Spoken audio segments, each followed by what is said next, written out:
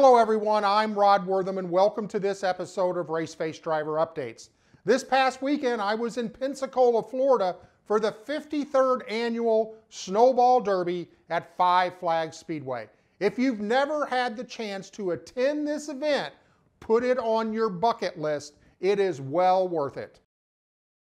Here is a little information to let you know how big this event is. There were 43 pro late model teams, 53 super late model teams, 22 pro truck teams, 37 outlaw teams, 31 modified teams, 23 pro stock teams, and 17 sportsman teams for a total of 226 teams.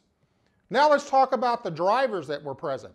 Raceface drivers that competed at the Snowball Derby included Gavin Graham, Grant Thompson, and Caden Honeycutt. But wait, there's more.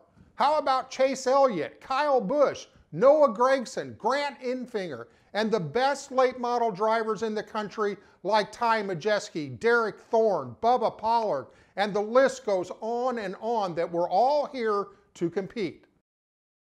Let's start with the Snowball Derby, where just making the race is an accomplishment.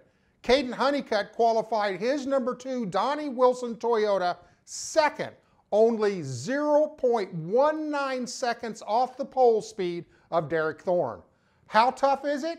Chase Elliott, Noah Gragson, Carson Hocevar, Bubba Pollard did not get in on qualifying speed and had to run the last chance race or take a provisional.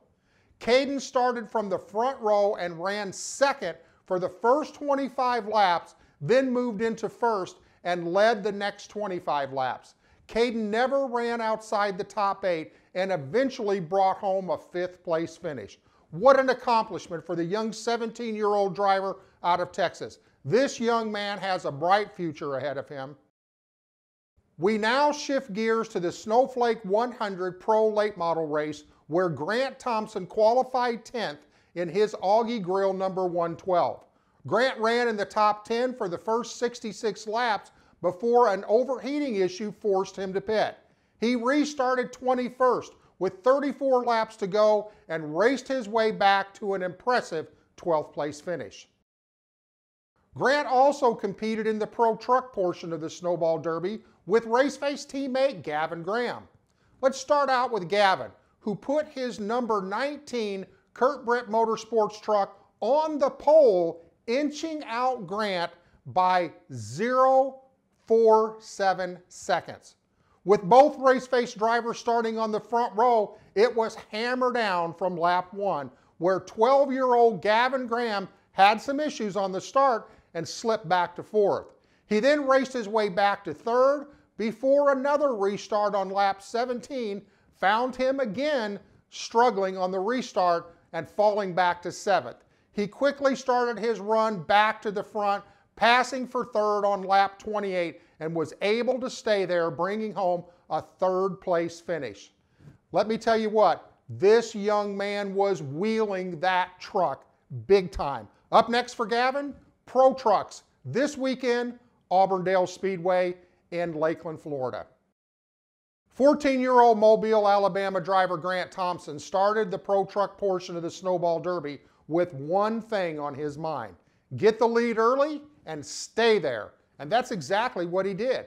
Grant took the lead in his Kurt Britt Motorsports number 38 on lap 1 and led all 50 laps, parking it in victory lane and securing the Pro Truck Snowball Derby Championship.